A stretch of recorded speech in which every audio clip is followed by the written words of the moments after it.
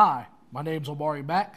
I'm a math tutor, and today we'll talk about how to multiply decimals in your head quickly.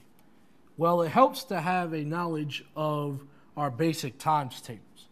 The thing to remember about decimals, though, is that in your final answer, you should have the same amount of decimals that you have in both of your factors. So let's say I wanted to do 0.3 times 0.4. Now, there's one number behind the decimal in 0.3 and also one number behind the decimal in 0.4. So in our final answer, we should have two numbers behind the decimal.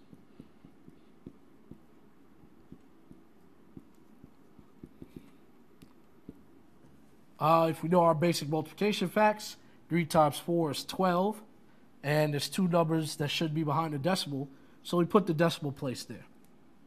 So that's how we quickly multiply decimals in our head. Thanks for watching.